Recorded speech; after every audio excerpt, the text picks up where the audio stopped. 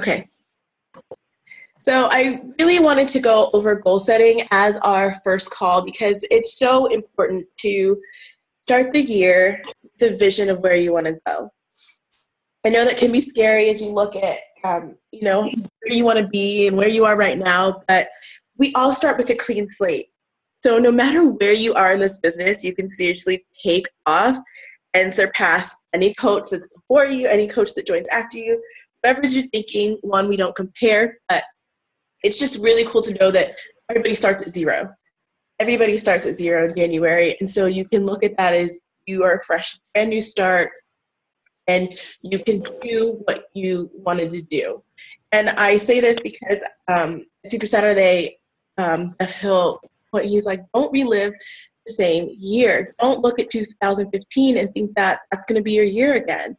It does not have to be, but it's going to have to take you deciding and committing right now to doing something different, to make the changes, and to really create the vision that you see for yourself. And that's asking yourself, what are you willing to do right now to change your life? What are you willing to do right now to change your business, to help your team, to really make life look different for your family, be different for your family? And so that's kind of why I wanted to go over this right now. And then I also wanted to get into the how of reverse engineering that. You can be like, okay, great, I have these goals, but now what do I need to do in my business beyond just, 3 to 5 people every month? I wanted to show you how I kind of reverse engineered my goals to really gauge my progress and see where I needed to put more focus and really reach the goals that I had in place, starting from the very first day that I started. So I'm going to start with setting SMART goals. I know we've heard it before, but I'm going to go over it again, especially for those that haven't heard it.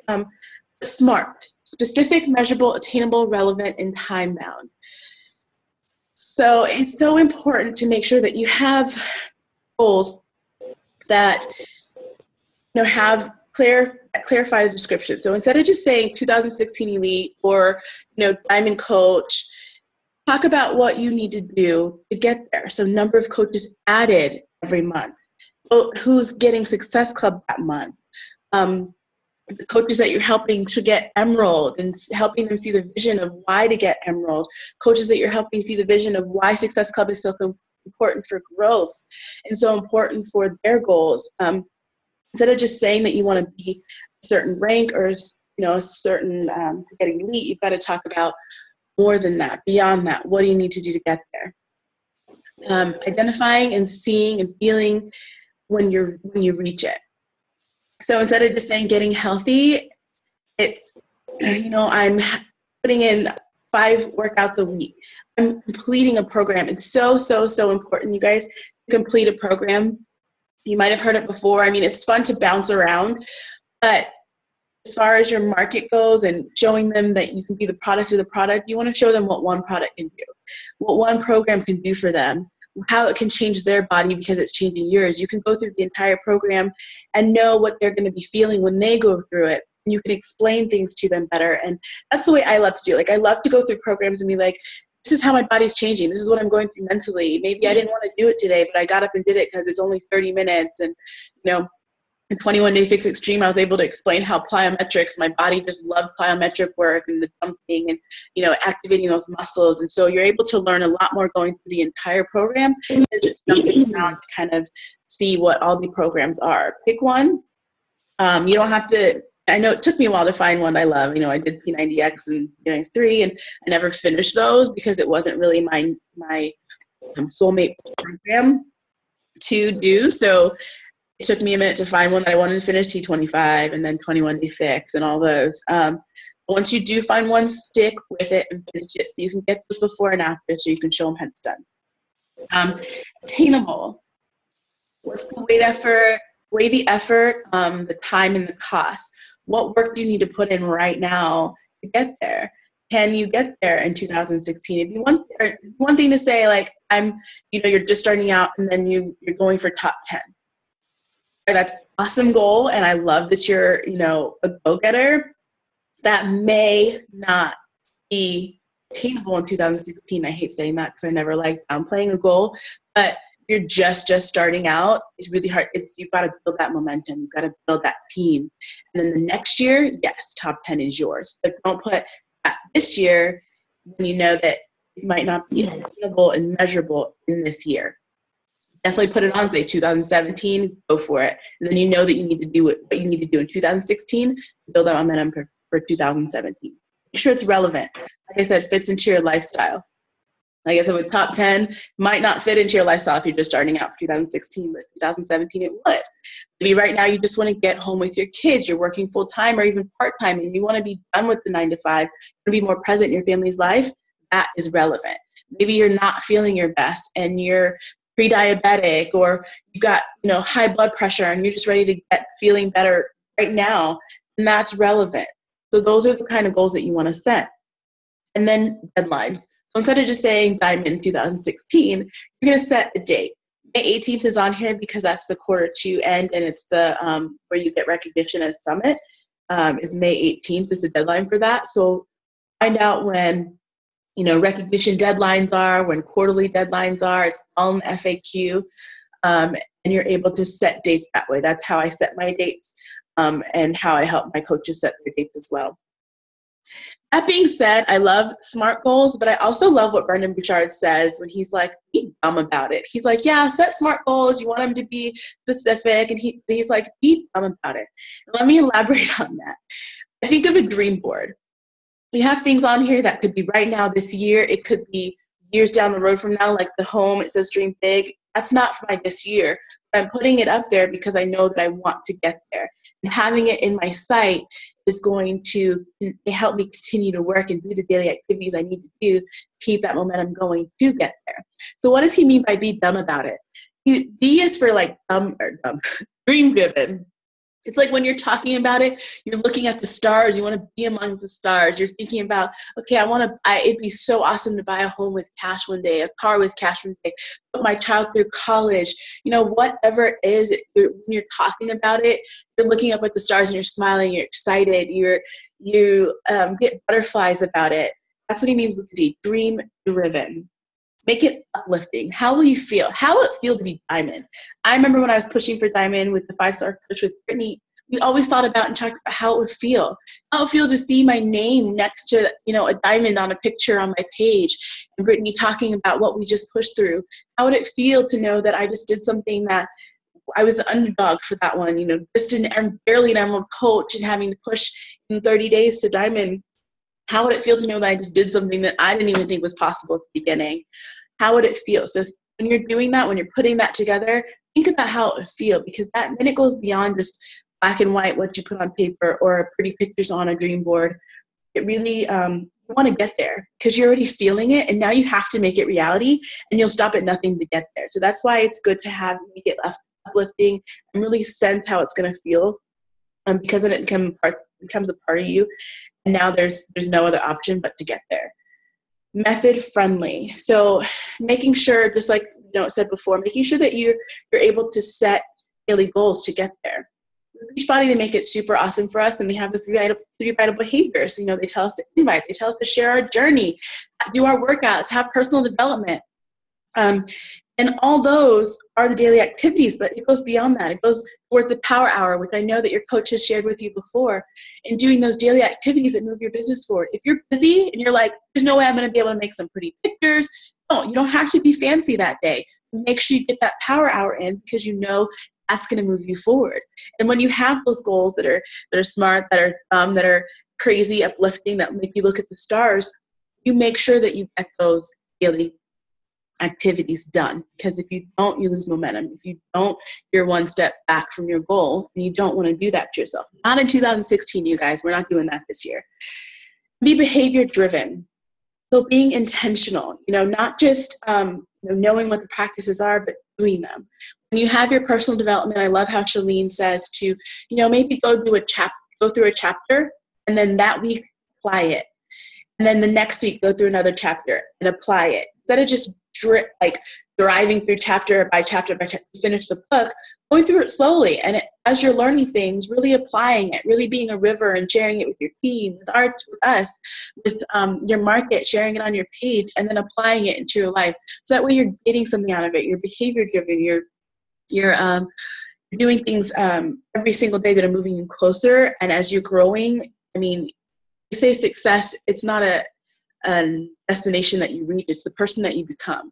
When you become the person that you need to be to reach where you need to go, that's when you see success. And so that's what I love about personal development, because that's what it helps us do. And there's a reason Beachbody puts it in there, because I mean, even CEOs that own multi-million, billion-dollar companies, you know, will give thanks to personal development. We'll say that that's what got them there, where they had mentors or books or anything that they read to help them move forward. And so I want to go over something that, as I was, before the leadership ladder, before it was even here, which I absolutely love the leadership ladder, so that's why I'm encouraging you to look at it. If you haven't yet, whether you're brand new or veteran coach, look at the leadership ladder, go into the FAQ and look at it, because it is what focuses on stability and growth. Gives you benchmarks beyond just a rank, beyond emerald and diamond and star diamonds. It gives you much more to look at, so that you're building a solid foundation for growth and long-term growth. Makes you look at where you're earning that month, if you're hitting Success Club, how many coaches of yours are seeing success and getting points on the board by helping people, and also what your week leg volume is, which we'll go over on the next couple of slides. But when I first started, a goal of mine was to get home from the service industry. It was one of my main goals after wanting to get healthy, which I did. I really wanted to get home.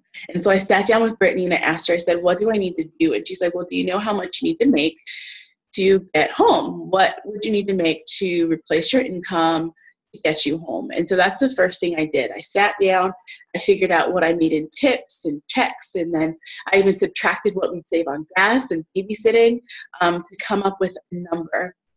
And once I did that, she showed me how to really build that, not just with retail, you guys. I'm never a huge retailer, and even if I was, and when I do have great retailers, I always have them step back and look at what they can do with their team and building their team. And that's why they put week leg volume on here, you guys, because week leg volume is where your growth, where your team growth is happening. Your strong leg, let me explain. Your strong leg is where, depending on where you're placed on your downline, is where other coaches above you are also placing coaches. And those coaches that are placed under you by other coaches above you are helping your volume. So that's why your leg will be stronger or higher in numbers. It can be left, it can be right, it just depends. Your weak leg is only you. It's only the coaches that you're placing under you and that your coaches are placing. So that is why they call it the weak leg, because your strong leg is being helped by people above you and above them and above them. Which that can always switch. If you build a ginormous team and they're doing incredible, your weak leg and strong leg can flip. But we won't talk about that right now. We're just talking about why they chose the weak leg volume, because that really put on the leadership ladder, because that really shows your team growth, because it's only you and your team that are building that leg instead of people that are above you. And you can see it breaks it down for you. If you go in the FAQ, it breaks it down even more and explains what each thing means. But this is what you want to go after. Especially if you're really in this for the long run, you really want to see that growth where you see, stability. Retail, yes, you're always going to, have people to help. But as far as long-term income growth, that's where you're going to see it. And I'm going to go into how Brittany really broke it down for me and was like, this is what you need to get on your weak leg, your strong leg, to get where you're going. And the reason she went over team volume with me instead of retail beyond Success Club is, like I said, that's where the long-term growth comes in. That's where I would see the stable paychecks coming in for me to get home. And so that's where I wanted to go with you guys. No, I'm not income driven. That's why you don't see me talk about it a lot. But to get to those goals that we do have, income does come in play. And helping our teams see success is so important to me that's why I love to go over volume and everything, because when they see success, That's when your volume grows. That's when your income becomes more stable. And that's when we can celebrate you reaching goals, getting home, retiring husbands, putting kids in private schools, whatever it may be. So this is, on the left, I put what your volume caps out at for every rank. I'm not going to go into it in too much detail, especially team volume and team cycle bonuses, because there are great videos on YouTube from Team Beachbody, and your coach may have even done one, but they have great YouTube videos breaking down how team cycle bonus works, team volume works. So I just really wanted to show you what the caps are for each rank. And why we always get so excited about, you know, getting to Emerald and reaching that first milestone, because that's when you start to see more income coming in from the teams that you're building, from the people that are seeing the vision with you and are going out there and helping people right alongside you. That ripple effect, that's when you start to see the benefit of it, and it caps out at $250. So right there, you guys, that's $1,000 a month. I mean, what could you do with that? For me, I mean, that was more than enough to get me home. And so I really wanted to push for that. And so I went green as soon as I could. And then I started looking for people with the same vision as me so I could build that income that would get me home. And I broke it down on the right. This is weak leg versus strong leg, obviously. So the lesser number would be your weak leg and the higher number your strong leg. Now that could be left or right for you. Either way, just know that the weak leg would be this number and would be $1,375, and the strong leg would be $2,750, and that would get you the $250 max. This is just team volume that we're talking about. And as you go, guys, and if you're trying to figure out beyond 2,000, or, you know, when you get to that level, just keep doubling it. All I did was multiply by 2. But that's just the at least number. So if your strong leg is 10,000 right now, and you just need to build up your weak leg to 1,375, and you'll cap out at 250. And then beyond that, if your strong leg's 10,000 and you want to cap, you know, get to $500 a week team volume, and you'll just work to get your weak leg to 2,750, and so on and so forth. And so those are the benchmarks that I always use as I, you know, put out there, you know, I want to get to this, you know, next milestone of earning income. I want to get to this next one for the leadership ladder. These are what I use to really gauge that growth and to know exactly what I need to get to reach that milestone. And so that's why I want to share that with you. If you don't have a second to write it down, that's okay. I'm going to share the slides in the group as well, so you don't have to worry about getting them all written down right now. I want to make sure that you have it as you set your goals. But I have to go back and really encourage you guys to create this dream board. It is so important. Writing them down is one thing, and then getting it on a picture, making this your background, making it so you see it every single day when you turn on your computer or your phone. It really just ingrains it in your memory, in your subconscious. And that moment when you want to push snooze one more time, or you want to watch 2 more episodes of your favorite show on Netflix, you tend to not do it because you're like, wait a minute, I gotta get up. I want to delegate cleaning this year. I want to take my little guy to Legoland. I can't do that if I push snooze one more time. I can't be there for my team that I want to help see so much success if I watch 2 more shows instead of making a graphic that could help them, or putting together a team call, or putting together a coach opportunity call. You could be doing those things. You know, you decide to choose to do the things that move you forward instead of something that is just comfort and luxury, when you know that you could do what you could do right now could help you do what you want to do later. You know, doing what others won't right now gets you to do what others can't later. And that's what always excites me and pushes me to do just a little bit more when I want to go to sleep. I've been fighting the sickness for like over a week now, and I said I just want to go to sleep. I was like, no, I had to get this dream board done. I had to get the slides done. And it excites me because I was so excited just to go over this with you guys that it didn't matter to me. I wanted to get it done. And that'll happen to you too. It takes practice.